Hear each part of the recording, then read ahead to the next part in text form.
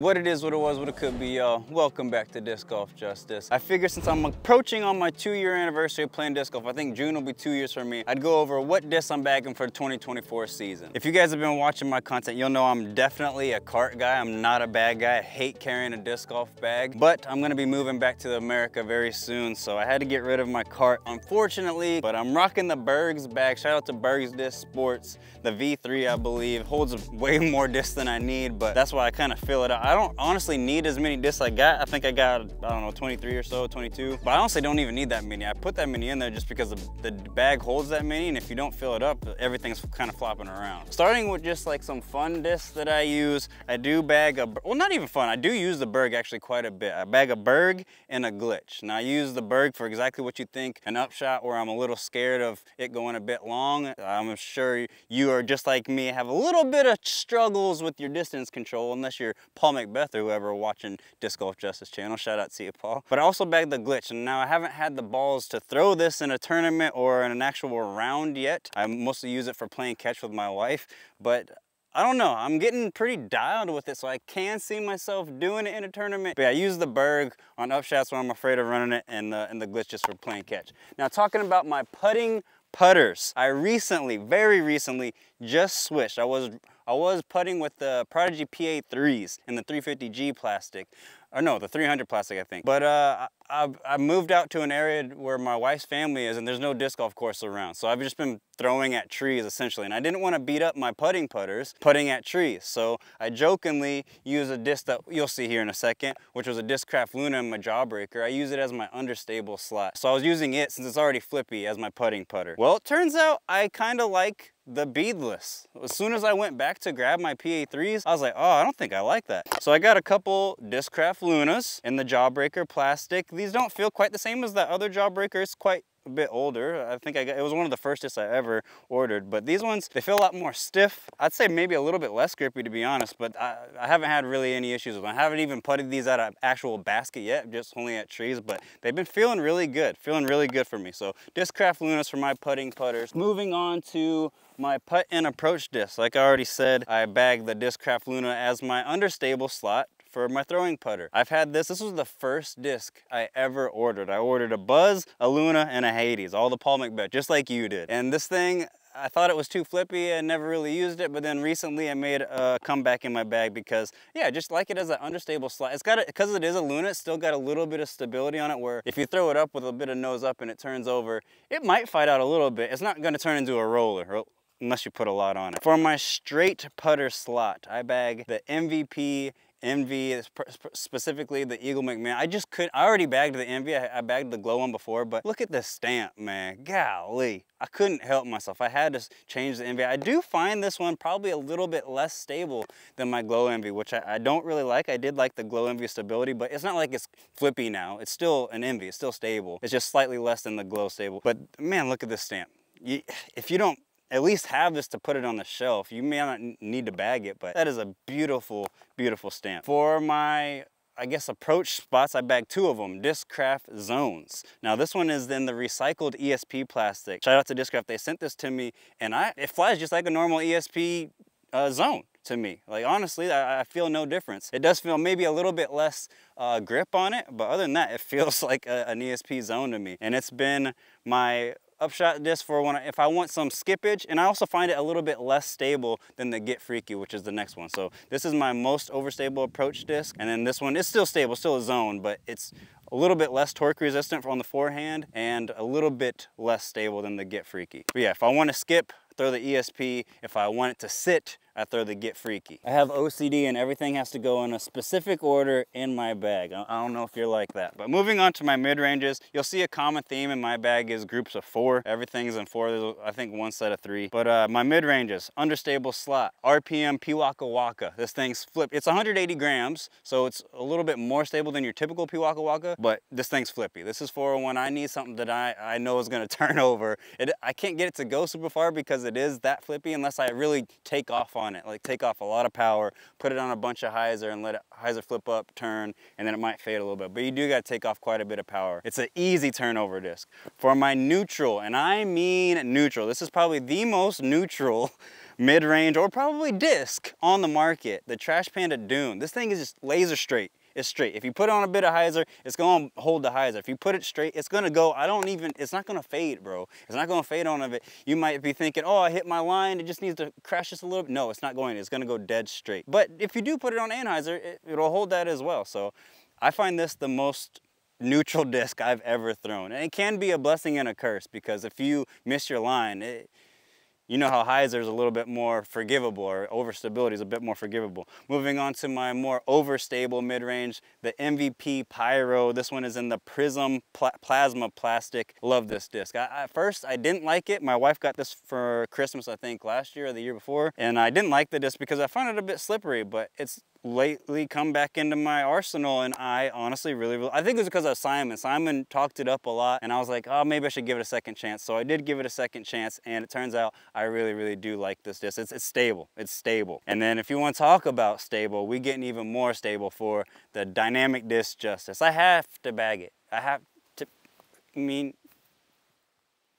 to. You know what the Justice is. It's ridiculously, but impressively enough, I do use this quite a bit, because sometimes you need something. If you're throwing a forehand, I don't have the best forehand form, and I can get some flutters on that. If I want to make sure it's gonna fade, or I need it to fade hard, or I need something to skip a lot and fade, that's when this comes out. Same thing on backhand. Like, it's just very stable, very predictable. Hello, Doobie. Hello. Okay. Onto my 7-speed fairways again, 4 of them. This one is more just a utility disc. It is crazy understable. The what's this? The Westside Disc Underworld. This was another early purchase of mine, and it got taken out of the bag pretty soon because of how flippy it is. But then a long time ago, it actually got worked back into the bag because it's so flippy. I'm not the best at throwing anhyzer shots and throwing rollers. This disc is going to roll for you. I usually put it on hyzer flip it up and over into a roller, as well as my forehands. It comes in really handy if you got a low ceiling and you're afraid that you're gonna throw nose up into the trees or whatever, forehand into the trees. You can just throw this flat, and it's gonna freaking roll, and you'll still get some good distance. You can still get 400 feet out of this. It's not gonna go too much more because it's so flippy that it rolls up out of the roller, but it's an easy disc to roll. For my kind of understable, so that's not crazy understable, but it's pretty understable. I'd say a hyzer flip-ish or flat to turn over fairway is my Discmania FD S-Line plastic. I just really like this disc. It feels confident in my hand. I like the color in particular. It's like a beautiful baby blue color, and it's pretty predictable. I like throwing it flat for turnover shots. I don't have a lot of faith in it on the forehand just because I'm not a very good forehander, but I do like it for tunnel shots as well, for a little bit of a hyzer flip. But it's still an FD. It's got a little bit of stability at the end. But the S-Line plastic does make it slightly flippy. For my straight, and it's gonna have some fade on it. Like, I can put this on anhyzer and it'll fade. We're talking about the MVP Crave, and this is in the Neutron plastic. And possibly, other than that Envy, this might be the second most beautiful disc in my bag. Like, pink rim, baby blue. If you haven't noticed a common theme, I love pink, blue, and purple discs, so all my discs are those colors. Yeah, this disc, if I throw it flat, it'll turn some and then it'll fade some. From where you released it, it's gonna go dead straight, essentially. It might turn and fade or whatever, but it's gonna go pretty dead straight. And then for my overstable 7-speed, that 7502 slot, I got given this by my nephew. Shout out to Zach. The Lone Star Disc Mad Cat.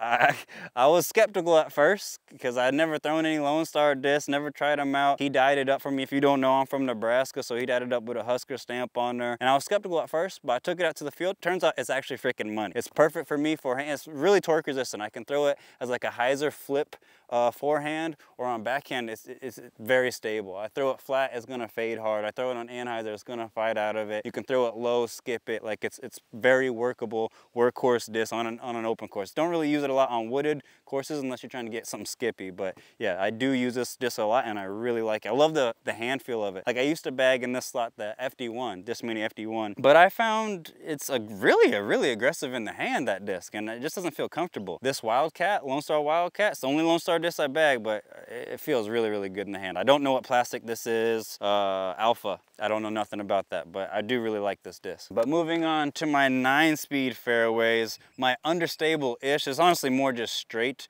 I really, really, really love this disc. Discraft Undertaker. This is the 6-claw Macbeth one. And I found that the 6-claw, and compared to the old one I used to have, I just had a regular ESP one. This one's got a lot more dome to it, so you can get some really good distance out of this Undertaker, and it's still quite, it's not stable, you know what I mean? Like if you throw it on anhyzer, it's likely not gonna come back. But if you throw it flat, it'll turn and fade, and if you throw it on hyzer, it'll probably pop up to flat and then fade. Like this is a workhorse disc for me. I use this a lot, and it's been a disc that stayed in my bag essentially the whole time I've had it. Not this one in particular, obviously this is a 6-claw, but this disc is a workhorse for me. If there's a bit of headwind and I'm a bit too afraid to throw that underclaw or the Undertaker, that's when the dynamic disc Felon in the fusion plastic comes in. Like this isn't, it's a Felon, but it's not as stable as like you'd want your 9-speed overstable, you know, Firebird, Raptor slot to be. It's like if there's a headwind, I can throw this on hyzer and pop it up to flat. And even if there is no headwind, if I get on it, I can definitely pop it up to flat. And if I throw it flat, it's gonna turn and stuff. So it's not as stable as you would think. This is my straight disc for when it's windy. I don't trust this a lot on forehands because I find it not as torque resistant as other discs. Again, I have terrible forehand form, but if I throw this on hyzer, a lot of times it'll pop up to flat. And if I get a lot of flutters, it actually will turn over on me, but that's honestly on me. I like it, it's grippy, that fusion plastic, stink eye, pink eye, yeah. I like this disc. Moving on from my overstable slot, the Captain's Raptor 2024 Paul Ulibarri Z-Flex Captain's Raptor. This thing is stable, y'all. Not like unusable stable, but it's like what you would want out of this slot. Something that I don't care what headwind's coming, it's gonna fade. You're not gonna make this thing turn over. I don't care to an extent how bad your forehand is, you're not gonna turn this thing over. It's gonna hold its hyzer. At worst case scenario, you might pop it up to flat, but that would have to be a really, really bad throw. Or really, really bad form. Yeah, this disc is money. I like it because it's that Z-Flex, so it's bendy, gets good distance, can still skip, but also if you throw on like spike, it'll absorb a lot of the impact, so you can get it to sit. And if you hit trees, I feel like it's gonna hold up a lot better than, even though I love ESP plastic, ESP is probably my favorite plastic of all time in terms, because it's just grippy and it's durable. And there's not a lot of plastics that I've tested that are both grippy and durable and hold their stability for a long period of time. But that's what I like about the Z-Flex, is it can hit stuff and it's gonna keep that stability. It has hit stuff and it's kept its stability since day one. So this has become a major workhorse, and I really love it. Last but not least, the big guns. My distance drivers are mostly 11 and 12 speeds here. They all are 11 and 12 speeds here. I have 6 of them. And compared to like my 4 and everything else, I do have 6 of these. And that's mostly because I feel like if you're throwing distance driver, they're the most touchy of anything. They have the most variables. Look at Scooby go. So I feel like you should have more different stability slots in there for something that a lot can go wrong, you know what I mean? Anyways, I hope y'all get what I'm saying. Start with my understable slot. This is new to the bag. It just kicked out a disc that's also from the same manufacturer. And we have the Discraft Thrasher in recycled plastic. Really, really love this disc ever since I got it. The one thing I hated about my Hades was the disc that this kicked out. It was a bit unpredictable. Like, it's a flippy disc, but sometimes it would flip and turn over and cut roll. And then other times I'd be like, all right, this should definitely turn over. And then it doesn't do a turnover, it ends up fading out, and it just ended up being a really frustrating disc for me a lot of times. And then another disc that was like that used to be in the bag was the Clash Disc Wild Honey. Me and those two discs, they're too touchy on my arm speed, at least the versions that I had. If I wanted them to turn over, they'd end up fading a little bit, and if I wanted them to fade a little bit, they'd always turn over. So what I really like about this Discraft Thrasher is it's gonna turn over. If I throw this on hyzer, it's gonna pop up to flat and it's gonna turn over. But it does have a little bit of stability at the end that it's not just gonna cut roll, unless, yeah, I can definitely turn this into a roller, but it is gonna fade a little bit at the end, and that's what I really, really like about it. Next slot, I actually bagged 2 of the same discs and different weights.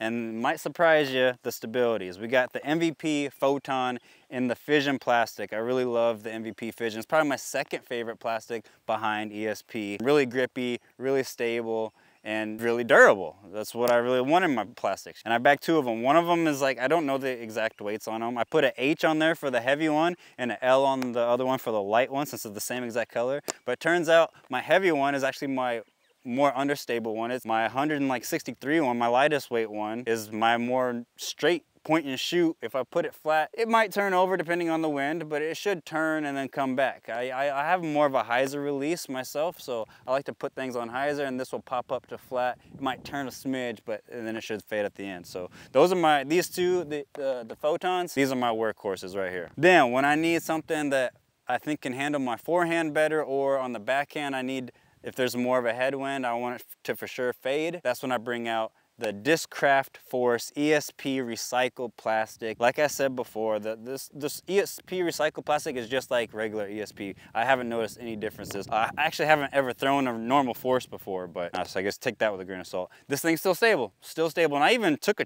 chip out of it hitting a tree one time, and it's still stable. If I throw this flat, depending on the wind, you might get some turn out of it, but it's definitely gonna fade as well, and then it can handle my weak floppy forehand. And then if I need something with a more stability than that, it's not too much more stable, but it is more stable and has pop top dome, which is a first from MVP, and that is the Simon line time lapse from MVP, Axiom disc, whichever it is, neutron plastic. I can't wait until they come out with this in a fission plastic. That'll be really good because I hate neutron plastic. It's really slippery to me, especially on forehands. If your hands get sweaty and stuff, I've never really agreed with neutron plastic, but this thing has got some serious pop top to it, and is also pretty stable. So I can throw this flat, or I can even try to flex it and trust that it's gonna fade, and it can also handle my forehand. And then, best disc in the game, baby. You know what it is. If you need something that's gonna fade, you need something that's gonna give you that fade, baby.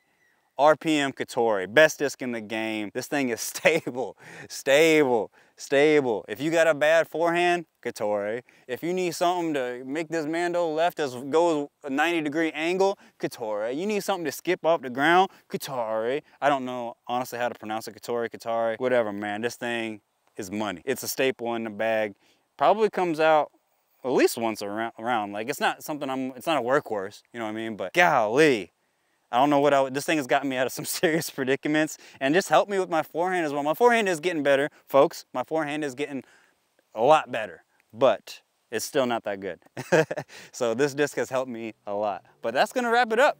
That's all, let me count them up for you real quick. That is all 25 discs that I bag. And to be honest, I don't need all of them. Like I said, I got a glitch in here that I'm counting. So 25 discs, including my 2 putting putters. I'll take it, I'll take it. And I finally feel like I've got my bag dialed. To me, that's like one of the best parts of disc golf is, you know, testing out new discs and figuring out what to bag, what you like and what you don't like. Other than playing new courses, that's the best part of disc golf. And when you finally feel like you've got it on lock. I know we all always think we got it on lock, and then another disc comes out and we try it or whatever, and the process never ends. But I finally feel very happy and confident in every single disc in my bag. I can pick up any one of these discs and I know what it's gonna do given any headwind circumstance, or at least I know what it should do, not what it's gonna do. That's so Raven over here, but yeah, I feel freaking dialed, man. I feel dialed and it feels good. So that's the 2024 season bag. I already got a W with it. Some of these discs are even new since then, but